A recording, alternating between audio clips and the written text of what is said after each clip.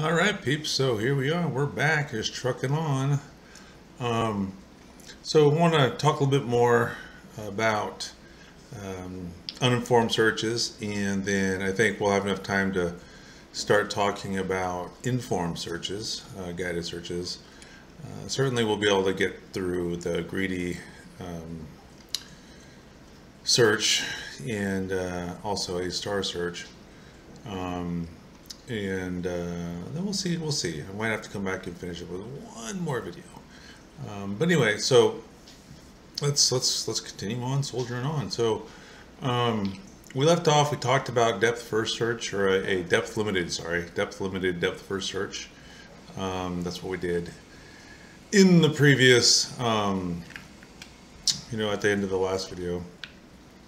And so I want to continue by talking about an iterative, deepening depth first search, right? So what this is trying to do is this particular search is trying to find the best depth limit, okay, the best depth limit. So you might not know ahead of time exactly what the best depth limit is, right? So with a depth limited search, you're trying to be more efficient when searching for a solution by not searching through the entire tree per se, right? You just go so deep into the tree and then you just pull up, right? You pull out. You can experiment with that, based off of previous knowledge. But if you're not sure, or if you haven't decided upon an ideal limit there, what you can do is you can modify your search to be this iterative deepening depth first search, okay? And so here's how it works, okay? This one's gonna be easy because we saw in the previous search that you had to pass to the search some depth, okay, some depth limit, 4, 8, 12, 10, whatever. Okay, so what you do here is you modify a little bit to where you are gonna be repetitively upping the limit, right? So you're gradually increasing that limit until you can find that optimal depth, right? So you start at a depth limit of 0, and then 1, and then 2, right? So where 0 is just the root node, if you want to measure it that way. You just start with the root node of the tree, and then if you found your solution, awesome. Otherwise, you increase the depth limit by 1, and then you do it again, right? And then you increase the depth limit by 2, and then you do it again. Okay, now if you keep doing that, eventually you will find a goal node, if there is a goal to be found. Okay, and that means that the search is going to stop once you find the shallowest goal node, right? Now remember, when searching for a goal, you could have a set of goals, right? To where a set of goal states, to where there's more than one, which would mean there would be more than one goal node, right? So there might be additional goal nodes deeper in the tree, but the search will stop when you find the shallowest one, the one that's highest up in the tree.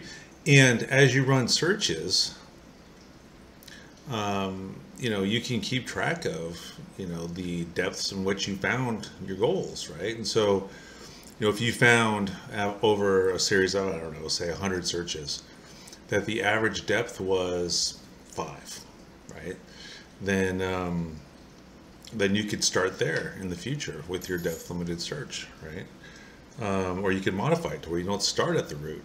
You start with a limit of 5, for example, from then on out. Okay. So what this is it's basically a combination. It's a merging, it's a smushing together of the depth first search and the breadth first search.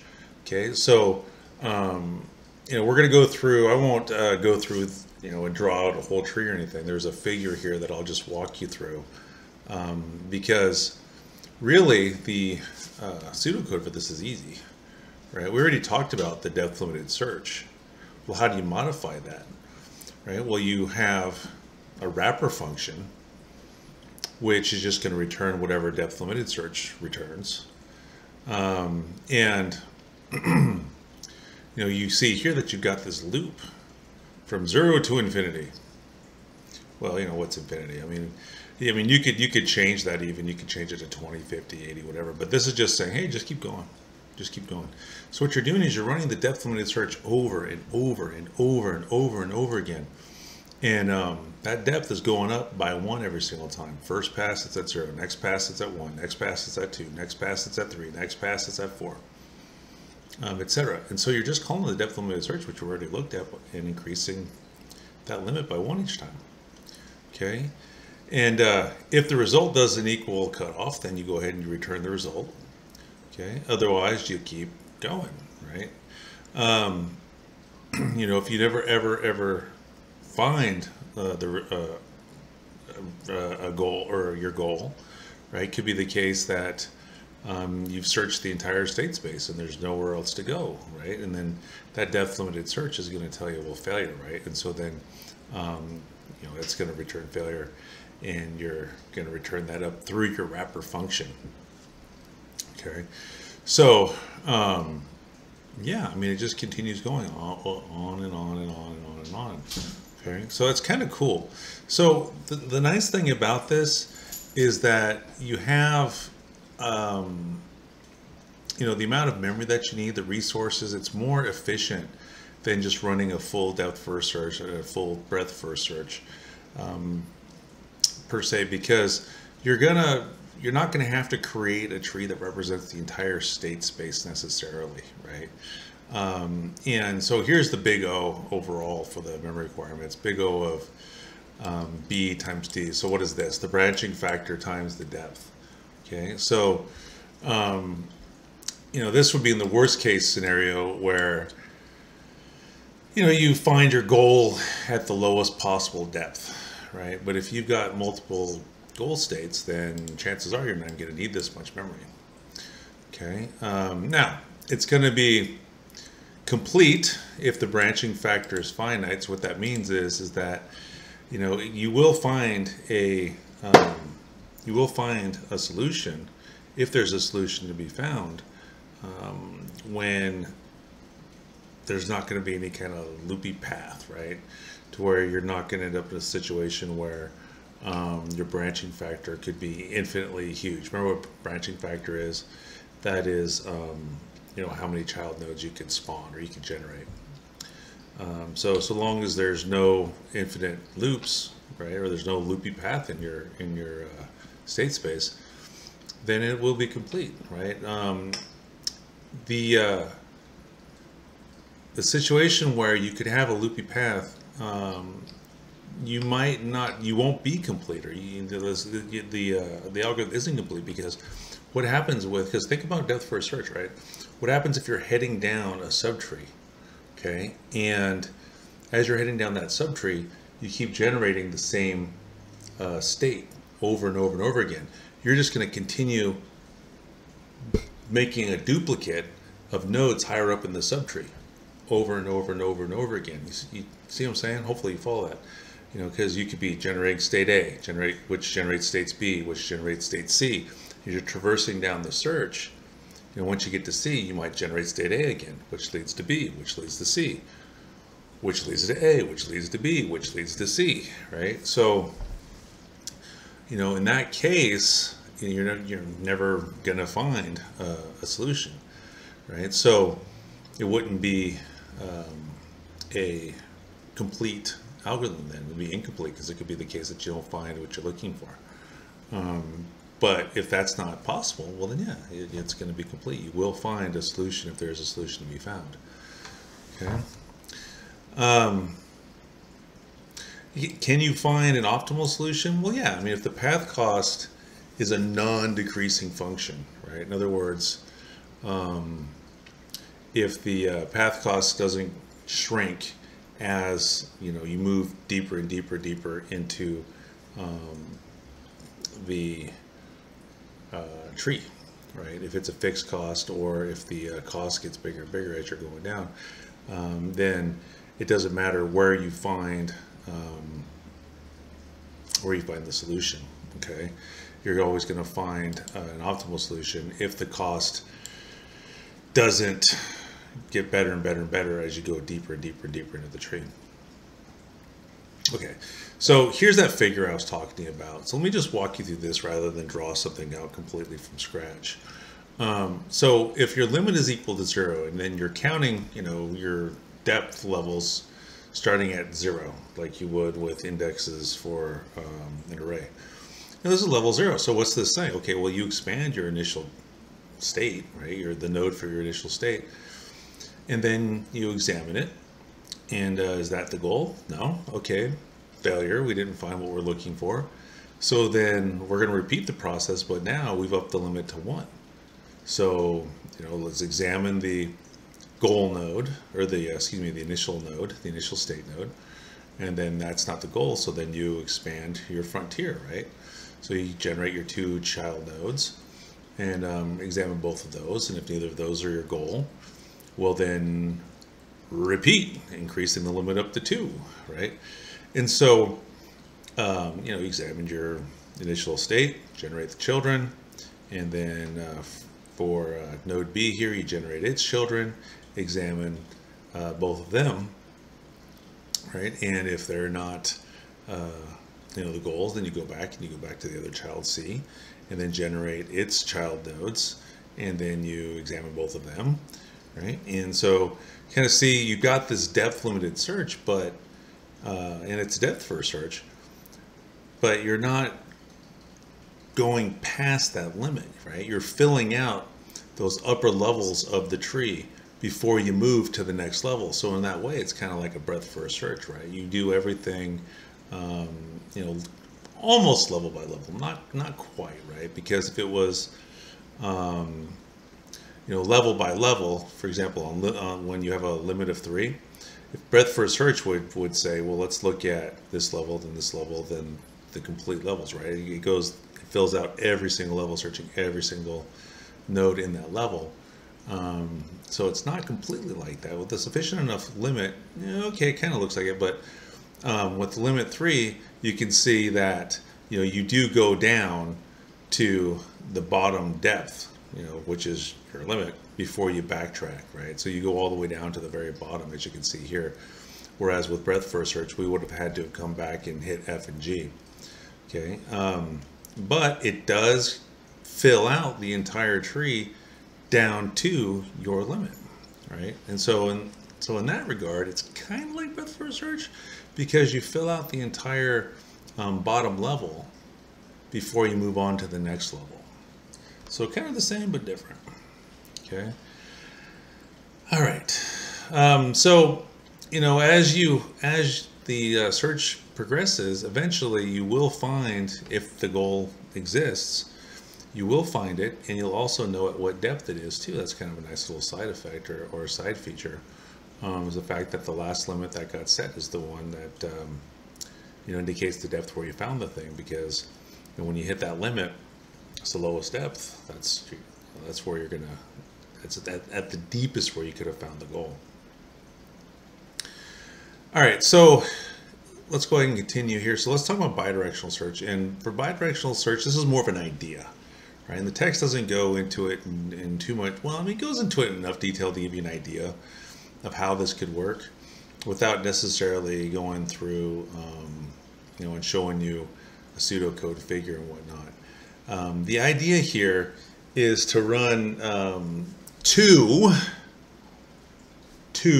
directional searches, not a two-directional search, but a two-directional searches. So you start a search from the goal state, and you also start a search from the start state.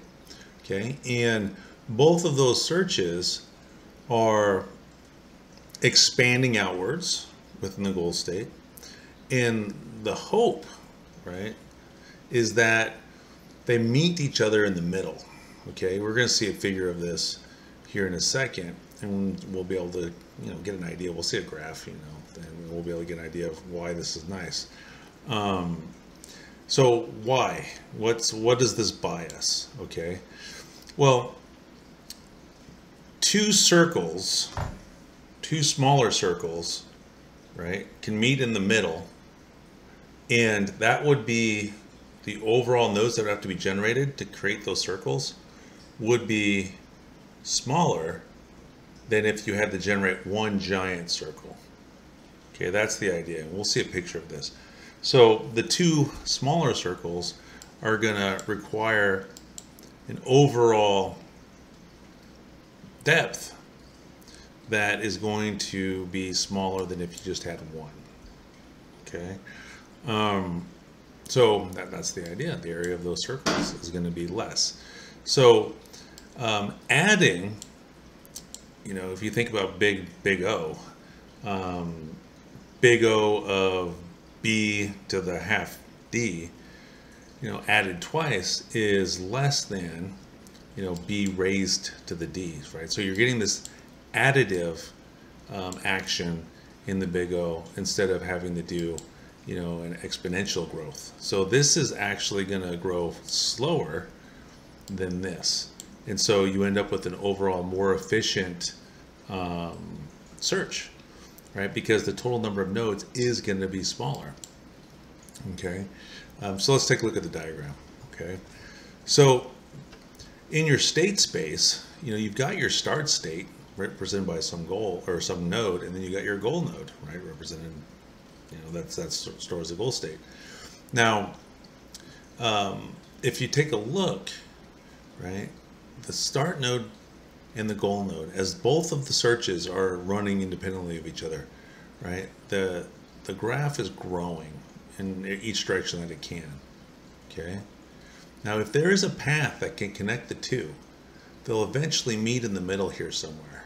Okay. Now, to find that path from start to goal, the area that the search encompasses for each of these is smaller than if we only ran one search. Because if we had to run one search starting from the start node, right, it would have to, in order to find the goal, it would have to go from the start to the goal, and the area of that circle would be much bigger. So what does that mean? That means all of the paths inside of this circle, this bigger circle that's centered on just start, for the one search, would be much longer, and there'd be more nodes within that search that had to be generated. Okay,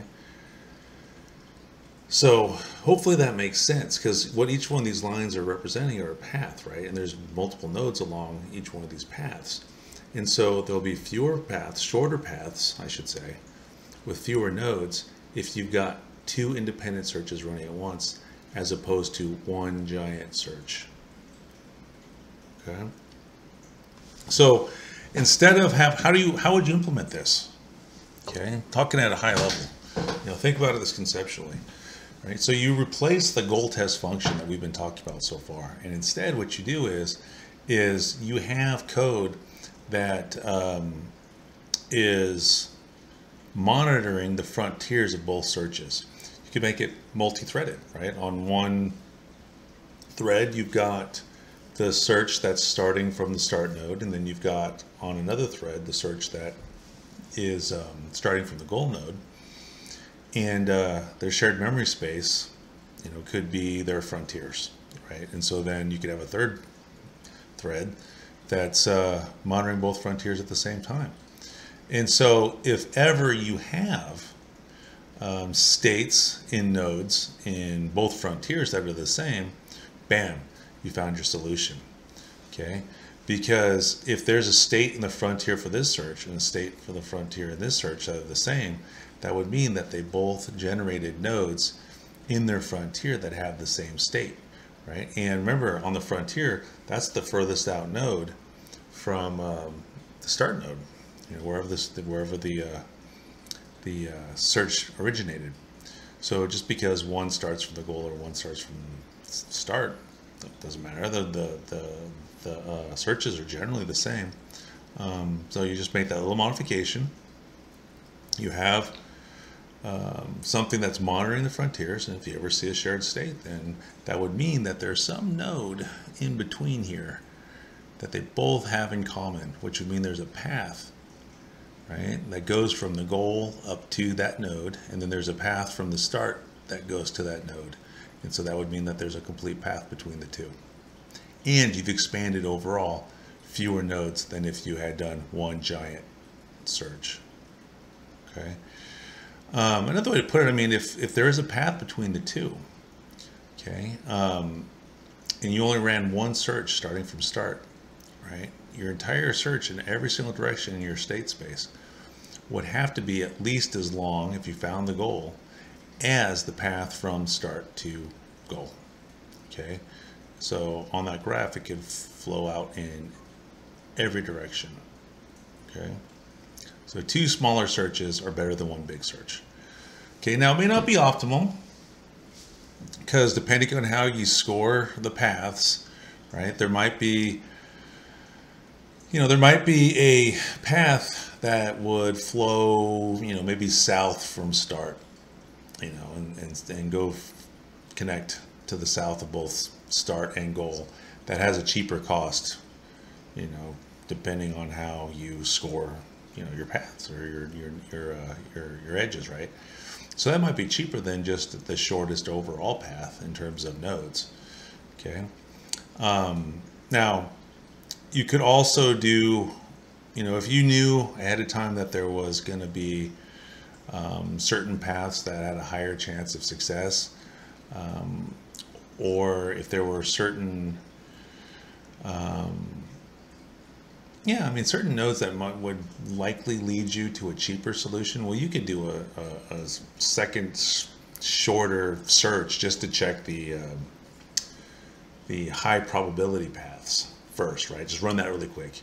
If the efficiency savings or the cost savings in the path is such that it's worth the risk of running a preliminary search on those high value or high probability paths, well then okay, fine, you can do that.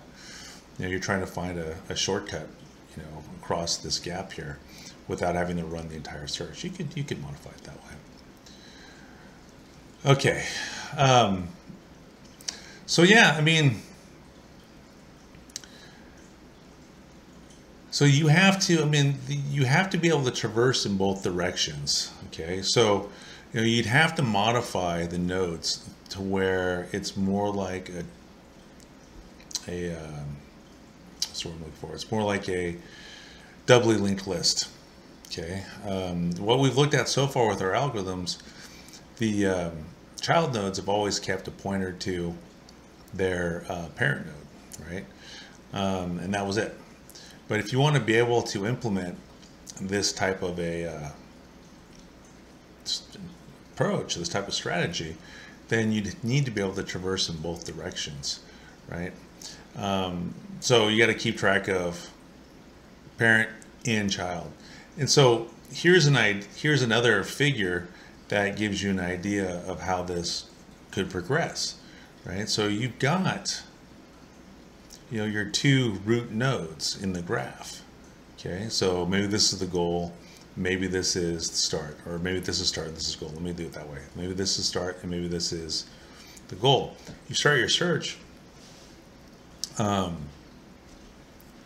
both searches at the same time for both places.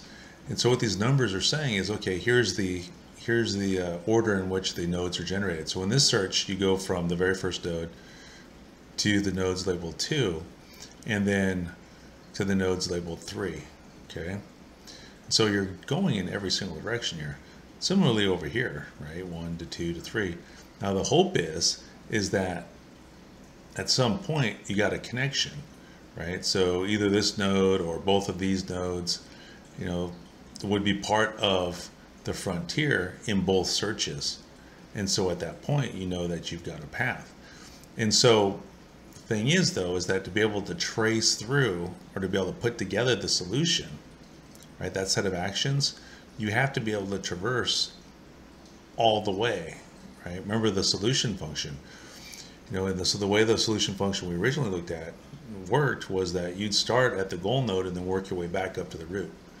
Okay, well, that might work for just one solution, but where's the goal node? Right? Remember, we don't have a goal test function. What we have is we have a test in the frontier, and we go, okay, well, cool. This node right here is in the frontier of both searches. So which way do you backtrack? If you backtrack this way, well, then your solution ends here, but it wasn't complete, right? You left out this part of the path, okay? So you gotta be able to traverse in both directions. So that solution function would have to be able to go, from, the common node in the frontier to the start node, and then from the common node in the frontier to the goal node, okay? All right, so here's a table that summarizes the performance of these different algorithms, okay? And it's an open book test. All your exams will be open book, so I may ask you for the exact numbers here. If these were normal times, I wouldn't do that. I would just say, hey, which one's more efficient based off of this? Is this an optimal solution? I would ask you general questions like that. I wouldn't say, hey, what's the big O of depth first search, right? Because you can look that up. That's just something that you can, why memorize that when you can look that up? But generally speaking, is depth first search complete? No, because you could get stuck in that situation, as I was describing just a few minutes ago, where you're going down a subtree and it keeps repeatedly generating the same states over and over and over again, so you never find a solution. But anyway, so what you have is, is it complete? Breadth first search is, yeah, because remember, you're keeping with a breadth first search, you're keeping track of, where you've been and what you've seen, right? And so, what else I want to say about this?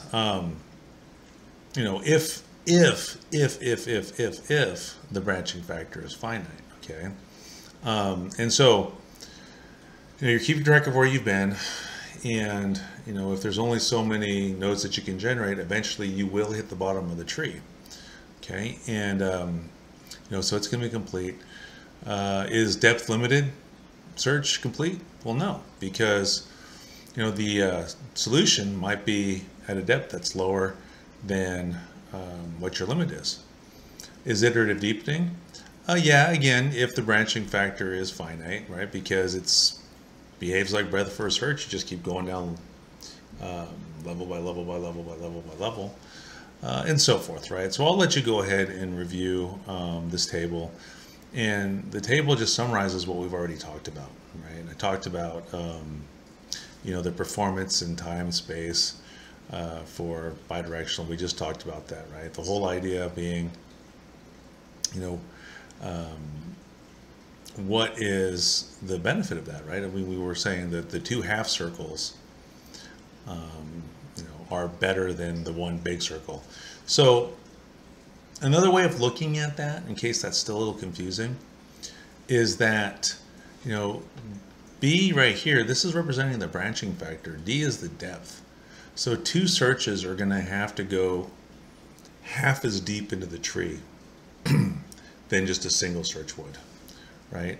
If think about a normal tree, right? The goal node's down here, and the start node's up here, the initial state's up here, okay? If you were doing a regular old search, you'd have to go all the way down, right? You'd have to expand the entire tree to get down to that goal, okay? But if you're doing bidirectional, then the first search only has to go down to here. And then the second search at the goal only has to go up to here. So both of these searches potentially cover less space, okay? Less ground. They have to generate fewer nodes. Okay, yeah, so I think that's everything I wanted to talk about with that. So I think now we can move on to informed heuristic search strategies. So if you have any questions about that, give me a holler. As I've said before, it's kind of hard to tell how well I described, the content there without having immediate feedback from you.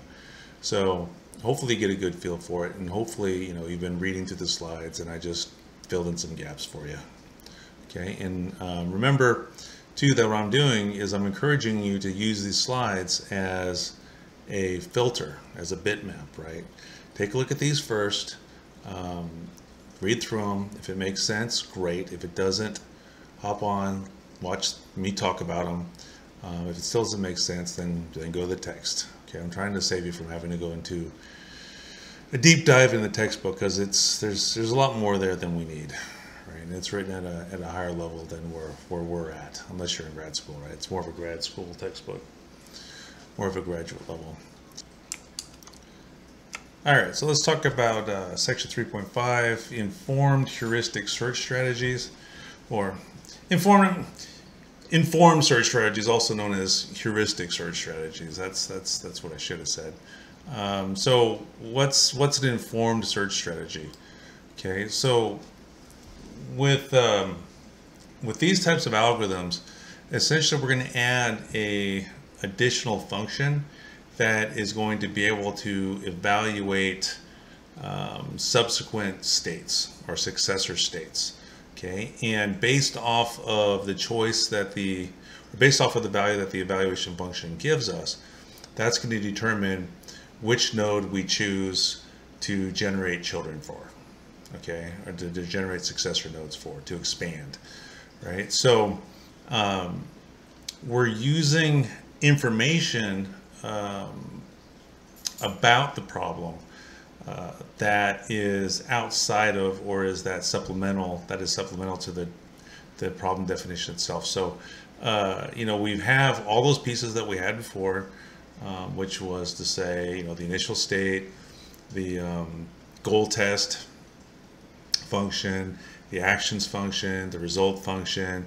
So we got all of that, okay? But and you know, the combination of those things, with define the transition model, define how the state space is going to be formed, and all of that, just like before. But now we're going to add an additional function, call it an evaluation function, call it f of n, that is going to evaluate potential successor nodes and tell us whether or not, like I said, we should expand that node and create child nodes from it. So basically, that's going to allow us to direct our search. It's not going to be as methodical or mechanical as the uninformed search strategies were, because with the uninformed search strategies, what you have, breadth first search, depth first search, you know, the uniform cost search, where it's just the frontier is a first in first out queue, or it's last in first out queue, a stack, or a priority queue, and it just progresses automatically, right, without there being an evaluation of which node really should go next. Okay, so with these informed searches, right, we're going to add this evaluation function, which is going to say, no, we're not going to just follow that pre-built order. You know, this node right here has the best chance of leading us where we want to go in the most efficient way, or this node gives us the best chance of finding the most efficient path. Okay, and so the evaluation function, call of f of n, is what we're going to use to help us make that decision. And so you would feed to this thing a node that contains a state, and you'd say, okay, well, what's the cost of this, right? And it's going to give us a cost estimate. So whichever node you have that's in your frontier that has the lowest cost based off of this evaluation function, that's the one you're going to look at next. That's the one you're going to look at next. That's the one that you're going to generate children for next. And that's the node through which your search is going to continue at this time, right? It's going to flow through. Your search is going to continue on through that node next, okay? So this is very similar. Now you could go grab the code and the pseudocode from the uniform cost search, and you'll see the previous video that I did. Implement it the exact same way, except instead of having that G function, right, the G function that's part of the uniform cost search, which is just, you know, managing the priority queue basically, you use this evaluation function instead, and it's going to be coded slightly different, okay, based on our needs here. Okay, so how you write this evaluation function is going to determine how the search progresses, okay? And there's a couple different flavors for this search, right? Now, most of the best first algorithms, they're a form of greedy search algorithm, use what's known as a heuristic function to help them evaluate the next move, right, and the progression of the search. So textbook refers to this as h of n, and the evaluation function depends on this heuristic function, right? And you know, heuristic means a guess, a good educated guess, and it's going to have information that is, like I said, supplemental to, you know, the problem that we've already defined. And we'll walk through an example. So it gets called by your evaluation function. Now, the heuristic function, it's trying to give you a guess, an estimate, right, of the cheapest path from that state at the node that you, or that the node that you fed to it contains, to your goal state. Okay, so you know, if I'm trying to make a sandwich downstairs, okay, you know, what are some actions? I'm upstairs right now, so what are some actions that I could take? I could stand up, I could take a step left, I could take a step back, right? Each one of those actions, maybe I value those at 1. Okay, that's my path cost. To stand up is 1, to take a step left is 1. Okay, now my heuristic function, if my goal is to make a sandwich, or get my sandwich is in the refrigerator downstairs. So my heuristic function would tell me, all right, well, the distance between where you're at right now in a straight line to the refrigerator is, I don't know, 7 units or whatever, right? So whatever state I'm in, whether it's sitting here or standing to my left, you know, there's a cost that I'm going to have to pay to get from that position to my refrigerator. Now, if I'm standing to my left, that cost is going to be higher than if I'm standing right here, if I'm measuring it in a straight line. Okay, so we'll come back to that, but for right now, consider this, right? If my goal was to be sitting in this chair, okay, and what would be the shortest path for me to be sitting in this chair? Well, I'm here now. I'm already here. So what would it cost for me to get here? What would be the shortest, least amount of cost I'd have to pay to get here? Well, it costs nothing. I'm already here. There is no estimated shortest path for me to get from here to here because I'm here. So if the node that you're evaluating is the goal node, well then your heuristic function is going to give you 0. So that gives you kind of a baseline to work off of. Okay, so here's an example that we'll go through, and you know, call this the greedy best first search. So what this is doing is every time there's a node that you need to generate children for, okay, this particular approach always tries to generate children for a node that is closest to the goal according to your heuristic function.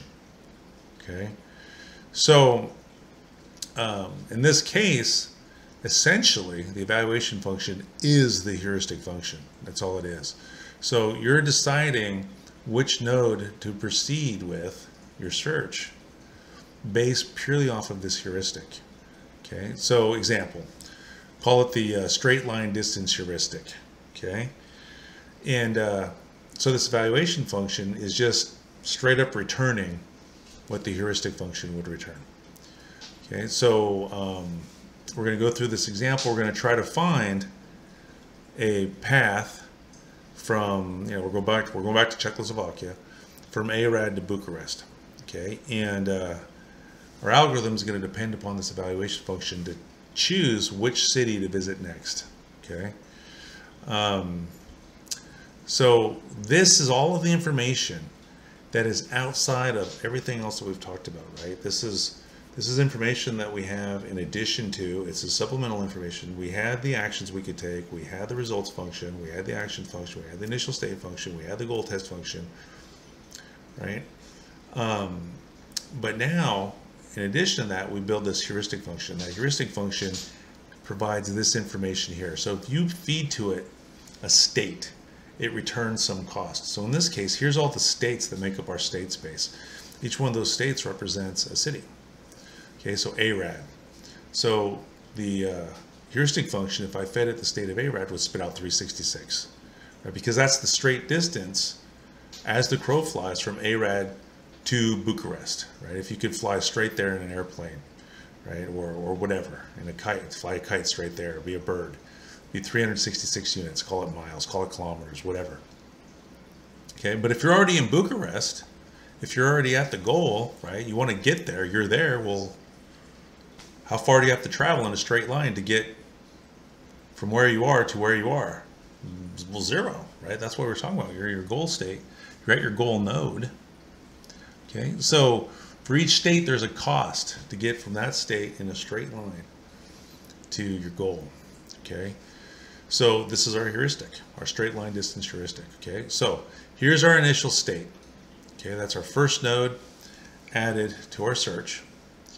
And so we have to then expand that, placing additional nodes in the frontier. And then we have to decide, okay, well, which node do we then proceed to? You know, and then you know, create its child nodes and throw them into a frontier. Well, we would feed each one of these nodes into our heuristic function. The heuristic function would examine the state, you know, look up, do a little lookup on its table, and say, oh, well, here's Subaru. There's a cost of 253, right? So if you go to Subaru, to go in a straight line from Subaru to Bucharest is going to cost you 253. Then we look at Tiramisu in the frontier. Feed that to the heuristic function. It's going to tell us, well, that's 329. Going to feed Zebraland here, and that's going to tell us 374. Okay, so guess which node we proceed to, right? According to our heuristic, we're not going to, you know, just automatically pick, with the depth first search, we would just automatically pick Subaru, right? Or you know, whichever one was added to the frontier last, right? If it was breadth first search, we just pick the one that was added first. Well, we're not doing that anymore. We're evaluating the cost according to this heuristic. And so in this case, it just so happens to be that the leftmost node is the cheapest, okay? You know, so if this was a frontier and we expanded that, then expanded that, then this would be the first one. So it's just coincidence that it's at the very beginning. But okay, so that has the lowest heuristic cost. So that's the one that we're going to expand, that we're going to create its child nodes for and add to the frontier. So here's all the values. Here's all the nodes in the frontier. So we're going to prune these subtrees right here. We're never going to look at their child nodes, right? Because we've guided the search down here according to the heuristic function. All right. So we go through the frontier, feed each one of these nodes into the heuristic function, and similar thing happens, right? It does a lookup on its table and spits out the value for each one of these things. So our ARAD has a cost of 366 according to the table. Fagundes has 176, Orinda 380, Rincon Valley 193. So guess which one we're going to go with? We're going to go with Fagundes here. So with Fagundes, we're going to go ahead and expand its frontier, or expand its children, you know, create its children, and add those to our frontier, right? And so what are the two nodes in that frontier for Fagundes? Subaru and Bucharest. Feed both those nodes into our evaluation function, which is basically just feeding them the heuristic function for this example. So Subaru has a value of 253, Bucharest has a value of 0. Boom, done. Right, we found our goal. This passed our goal test, and its value is 0, so that's the one we're going to choose. And so now what's the solution? Feed Bucharest into the solution function, and then follow the pointers. Boom, boom, boom. So our solution is travel from ARAD to take the action of traveling from ARAD to Subaru, and then from Subaru to Fagundes, then from Fagundes to Bucharest. Okay. All right. So here's some notes for you. It's minimal. Why? Because by using our heuristic function here as our evaluation function, the only nodes that get expanded, in other words, the only nodes who have child nodes generated are those nodes that are along the path, right? So we pruned off this subtree here, we pruned off this subtree here, we pruned off a subtree here, we pruned off a subtree here.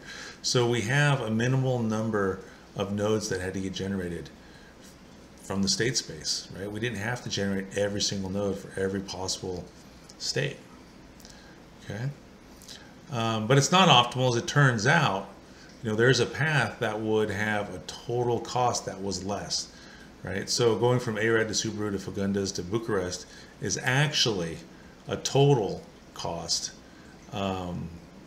more than if you went from Arad to Subaru to Rincon Valley to Pittsburgh to Bucharest, right? So if you measure the distance between these two cities, and then between these two cities, then between these two cities, and between these two cities, it would actually be 32 kilometers shorter, right? So that's an issue, right, with this particular approach. So we're going to look at another version of this here in a second that deals with that, or tries to deal with that. Okay, that's an improvement. So this is referred to as greedy. Why? Because it only looks at the immediate next step. It doesn't look past 4 nodes ahead. It's only looking at the immediate frontier. Okay. Incomplete. It can generate infinite loops. So, if you generate infinite loops, then the search can be looping. That's what an infinite loop means, right? So if that's the case, you get trapped in that loop, then you never have a chance to expand your goal node. And if you can't, or to create your goal node or examine your goal node. So if you can't examine your goal node, then you can never identify the goal. And so the search never ends. And so you never find a solution. So for example, I'll leave it to you to do, but try to find a solution and try to find a path between Lazy and Fagaras here. You're going to see that you can continuously, the algorithm will follow in a loop. Okay. Now, if you go with a graph search version, remember the difference between the tree version and the graph version. The tree version didn't keep track of where, the states that you'd seen before, right? The graph version does. So if you keep track of states that have been generated, it will actually be complete because you avoid the loop, right? For reasons we've covered before. All right. So what's your worst case time and space complexity? Just on infinite spaces, that should be obvious on its face, right? If your state space is infinite, if you have an infinite number of cities that you can visit, then you might not ever make it to, your goal city. It might be infinite nodes away. Or if you're always adding cities, building new cities into the state space as you're doing your search. The worst case time and space complexity, big O of B times M, for a maximum depth of M. So, your branching factor raised to the power of your depth, right? So remember, branching factor is how many children you can have, depth is how far you can possibly go. Now you can improve this performance. The better quality your heuristic function is, the better performance you're going to have. Okay, so a better heuristic function, better tailored, making better guesses will lead you to shorter and more efficient paths. Okay, and whole classes can be taught on how to construct your heuristic function. So that's all I'll say about that. All right, so next up we're going to talk about the A-star search. Okay, and the A-star search, which is probably the best known, the most famous of these best first searches, combines the two types of functions into its evaluation function. So the cost, the path cost, G of n, plus the heuristic cost gets combined. So that G of n function from your uniform search, your uniform cost search, right, which is basically just processing a priority queue. We're going back and grabbing that and the heuristic functions.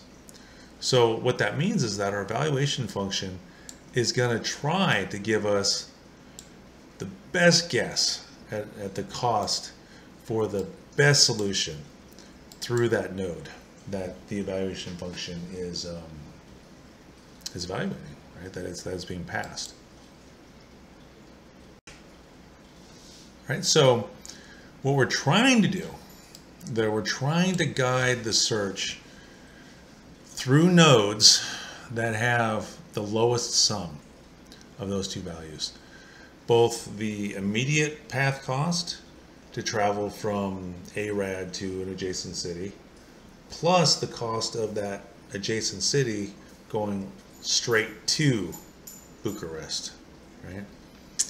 Now, if you've got a good heuristic function, assuming that it's optimal, assuming that's the best, then an A-star search is going to be both complete and optimal, because it will find the solution for you every time, and it's going to be the cheapest solution. So the code for this, the pseudocode for it, recycle that uniform cost search and replace that G of n function with an F of n function where it's returning the cost of G and n and the heuristic function combined. So you're not just going off of that immediate path cost anymore, choosing the node from the frontier with the lowest cost. You're choosing the node from the frontier in the uniform cost search algorithm that has the best immediate cost plus heuristic function cost. Okay, so hopefully that makes sense. Okay, so that's why I'm not reproducing that code here, because we've seen it before in the previous video. Okay, so it's just, you're not just doing G of n, you're doing the total of that G of n plus your heuristic. Okay, so here's an example, and we're going to trace through this here. All right, so here we go. Let's walk through it. So here's the table for the straight line distances that the heuristic function is using. And now, remember, we're combining the cost of traveling from one city to an adjacent city plus the heuristic function. So the G of n is the cost of traveling from, say, ARAD to Subaru, right? So you got that plus the heuristic function cost, which we've already talked about. So let's just dig through this a little bit. So here's our initial state. Okay, so what's its total cost? Well, its evaluation function is going to tell us that its cost is 366. Why? Well, you've got the cost of 0 to travel to yourself, right? Plus the cost of the heuristic function, right? That's 366 because ARAD 366. Okay, fine.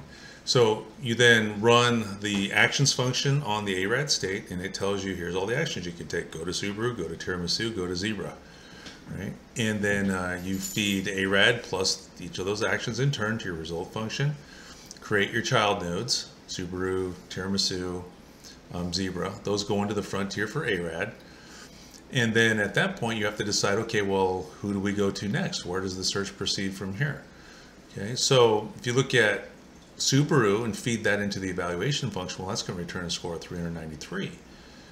Why? Well, because to go from ARAD to Subaru is 140 plus the heuristic function 253. If you look at the chart, Subaru, where are you, Subaru, 253. Cost, the total cost for that the evaluation function reports for Tiramisu is 447 because 329 from the heuristic and then 118 from the GN function to travel from ARAD to Tiramisu. That's the path cost for that one action. And then Zebraland's 449 because 75, it's the cost of, that's path cost for right there, that's G of n, plus 374, which is the heuristic function, right? There's Zebraland, 374.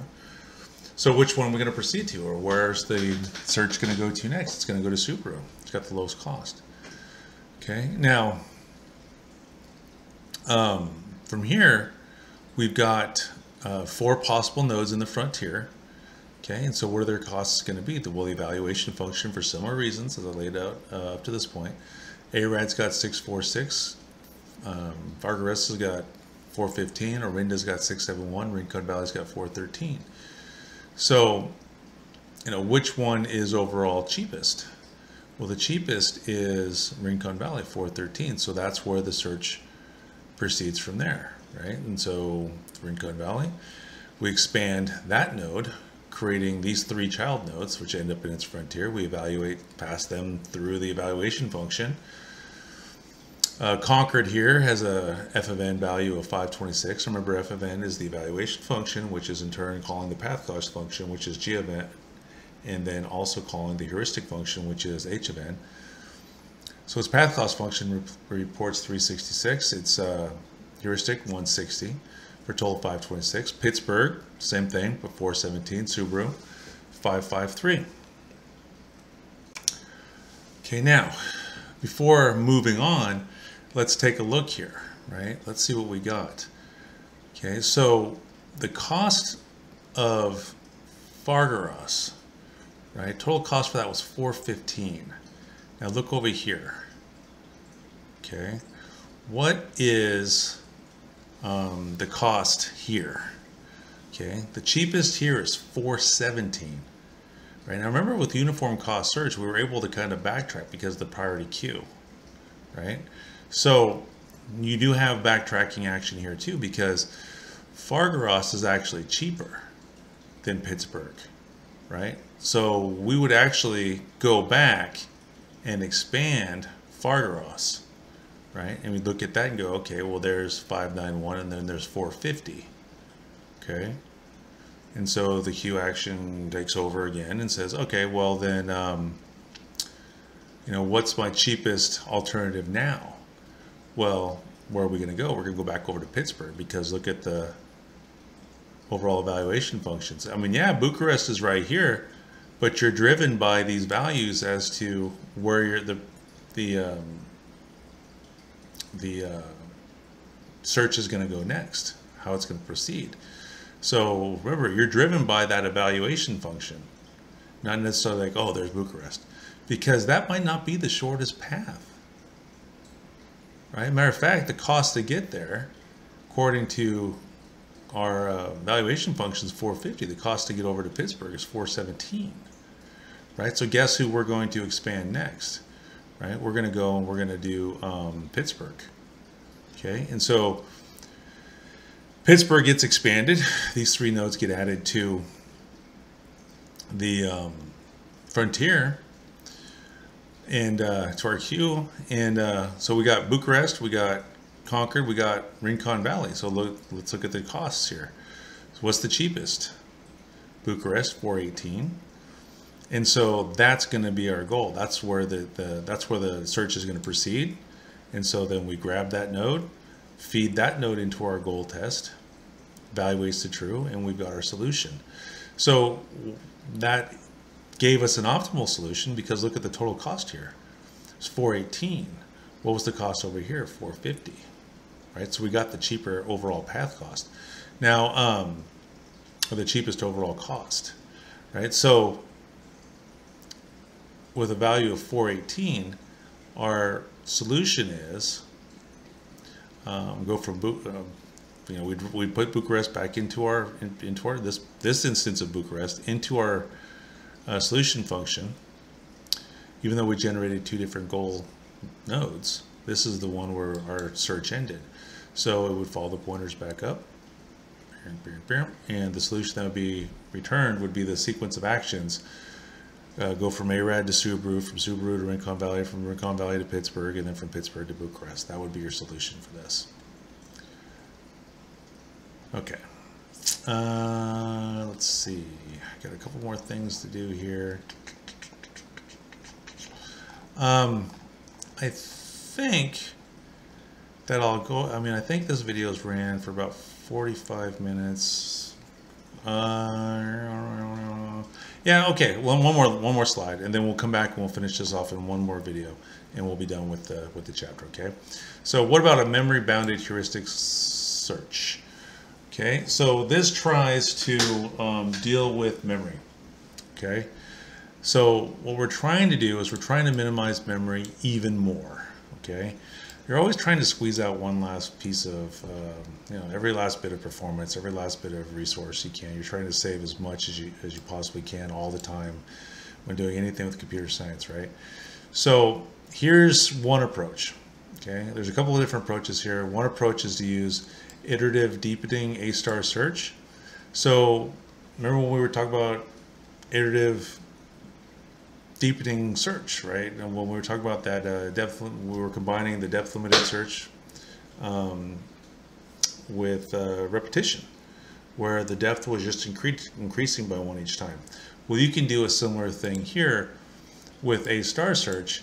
It's just that instead of using the depth number like we used with the iterative depth, the repeating depth first search or depth limited search, excuse me, we're going to use that function cost instead of the depth. Okay. Okay. So there's another approach here, and that is to use recursion. And so what we do is we come up with a recursive best first search.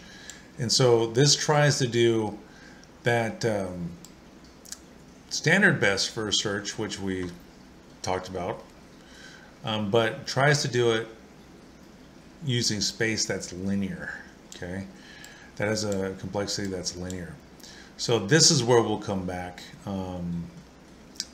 next time, okay? We'll pick up here, and then we will go through how this algorithm works. In general, I'll trace through this tree with you a little bit, and then we'll be done with the chapter. Is there anything else that I need to include with you? No, I think we're going to be done at that point. I might give you another bit of sample code, a little bit more help in that regard. Maybe a little snippet to show you how to generate code on the nodes on the fly. But maybe not. We'll see how long the last video takes. All right. Anyway, that's it for tonight, and we'll see you next time.